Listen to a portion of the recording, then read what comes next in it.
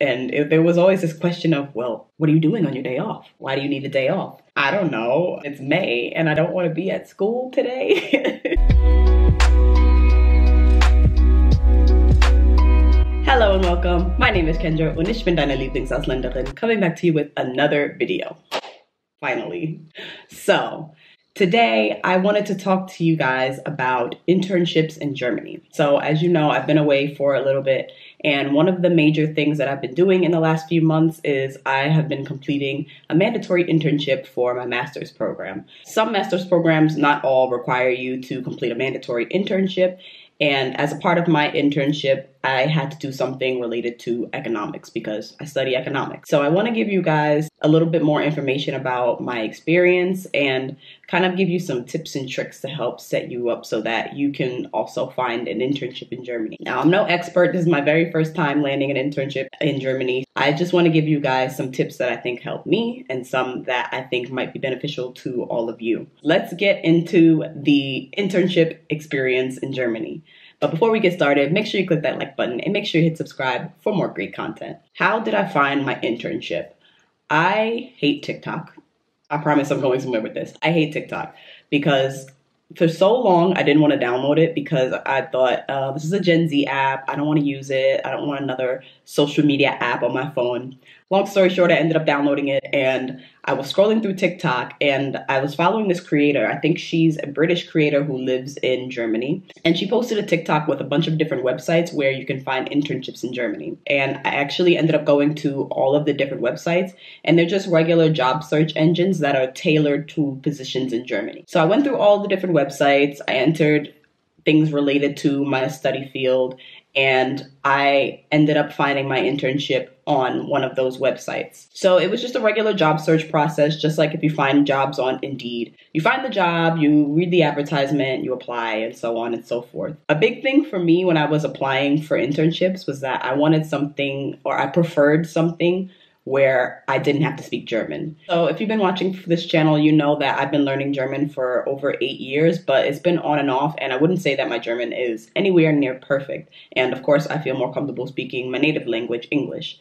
So I was exclusively looking for positions where I didn't have to speak German. Eventually, I came across my position and it was perfect in every way, but on the advertisement, it said German and English. And I decided to apply for it anyway because, like I said, it was perfect. And I just thought, let's just go in there and see what happens. I'm going to try my best.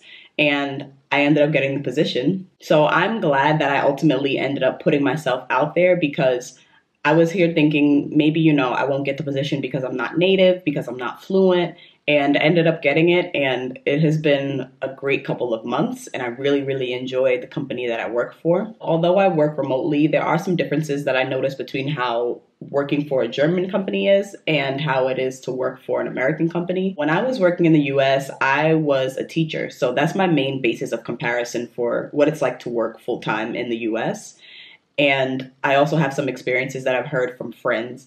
But one of the biggest differences I noticed, which is not surprising at all, is the culture around vacation days and taking days off. When I was teaching in the US, we had 2 paid time off days per year. And then we also, because we were teachers, we had summers off, spring break, winter break, all kinds of different federal holidays. So we had a lot of days off. But outside of those set breaks, you had 2 days of PTO and then you had unlimited sick days. But after a certain amount of days, you had to get a note from the doctor or something like that. But it wasn't really encouraged to take extra vacation days. And if you did take days off, it was kind of like this culture of shaming you. So I got shamed by people that I worked for and people that I worked with.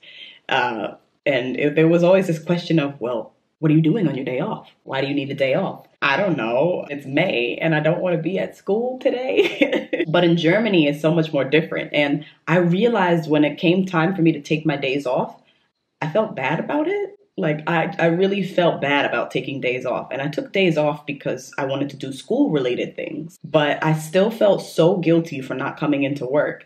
And I realized that that's my American mindset where we have this culture of shaming people for taking days off. And, I think that's gotten a lot better in the last 2 years because, you know, when you're sick, people tell you to take a day off. If your mental health is not up to par, people tell you to take a day off. And I do notice more companies in the US are trying to take strides toward showing more compassion and understanding for people with mental health problems. But I just think that it's a lot more deeply ingrained into the work culture here, where people are like, yeah, obviously you should take a day off. Obviously you should leave work early if you're not feeling well, and it's not going to be counted against you. Another thing I really like about working in Germany is that you're encouraged to be curious and ask questions. Whereas when I was teaching in the US, I wasn't really encouraged to ask questions. It was a very fast-paced work environment, and I was kind of treated like I was stupid if I didn't know the answer right away or if I needed clarification on something. Yeah, this might just be something that's specific to the company that I work for. I love my company so much, but I never had that feeling of I can't ask a question because I feel stupid. And I love that because when you're young and you're starting your career and even starting your career in another country, you never want to feel like there's any stupid questions. You know, you want to ask and be as curious as possible. And that's something that I really, really have loved about my experience so far. And the last thing I can say about my experience is that I feel like my input is really valued, even as an intern. So I did a few internships when I was in the US, and the dynamic between myself and my boss was never really very hierarchical at these internships, but it definitely was a lot more like, you have this task, you have to do it at this time, and that's just how it is.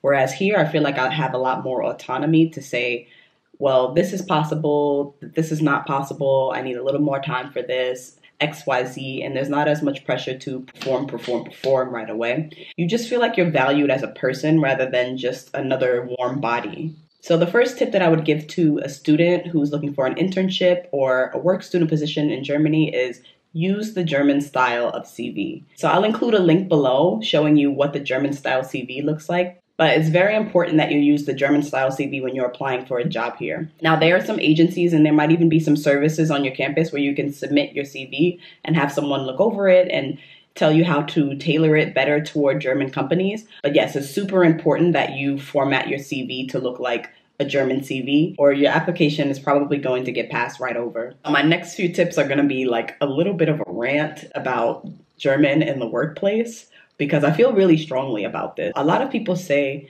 you can move to Germany without learning German. You can work in Germany without learning German. And that is true, but I would never advocate for somebody moving here without learning German. Things in your day-to-day life alone are so much easier when you speak German. And you can really see that difference in people who speak the language and people who don't speak the language. So yes, it is possible to live here and work here without knowing the language, but the job market that's available to people who speak German versus people who don't speak German are so completely different. And I see those differences because I speak German, I have friends who speak German, and I see the differences in the opportunities that are available to us versus the opportunities that are available to my friends who don't speak German. So it can open so many more doors for you if you just take the time to learn the language. Your German doesn't have to be perfect, but you do need to make the effort and try to learn the language, and that'll give you so many more different networking opportunities, so many different opportunities for development. And I would highly, highly advocate for learning the language or finding a position where your company will maybe pay for you to take classes. And you can even ask before your interview, will the interview be conducted in German and English? That's a tip that a friend gave me before I had my interview. And I was told that I could speak English if I needed to. So my first interview was in English and my second interview was in German. And I felt so much more comfortable doing that first interview in English because I could really express myself and my intentions and my background, my experiences, and why I was interested in the role so much better in English. By the time I had my second interview, I already knew a lot about the company culture, my daily tasks in my position, and I felt a lot more comfortable having the second interview in German, having already had the first interview in English. And don't be afraid to use a little workplace Denglish. I made a video last year actually about the English loan words that you hear in German, and you hear them so much on the workplace, especially if you work with, like I work with a lot of millennials, and we just use English words in the middle of German sentences all the time to the point where I just started using English words whenever I don't remember the German word, and I don't even hesitate for a second to just throw an English word out there because everybody knows what you mean, and you know, it's not going to really interrupt the flow if you just kind of throw an English word in there. So yeah, those are my experiences so far working in Germany, and I hope those tips were helpful. If you do have any other questions, please leave them in the comments below, or you can send me a DM on Instagram. Also, let me know what other kinds of content you guys want to see. Now that I'm back on YouTube, I really want to make more content oriented towards student life. I had a request to make a video about applying to grad school in Germany, so I will make a video like that coming soon. I do have some travel vlogs coming up because I'm going everywhere this summer, and I also had done some travel a few months ago that I filmed and never got the chance to post, so there's going to be a whole lot of different things coming. So let me know what you guys want to see, and until next time, stay safe, stay healthy, and I'll see you in my next video. Auf Wiedersehen.